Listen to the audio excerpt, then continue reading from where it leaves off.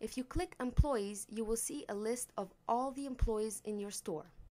If you click on a user from this list, you can edit their name, their email address, their phone number, their level of authority, and if they are active or not. You can create new employees by clicking Create Store Login and filling in the form with the employee's name, email address, phone number, and set their level of authority in the WaveToGet program.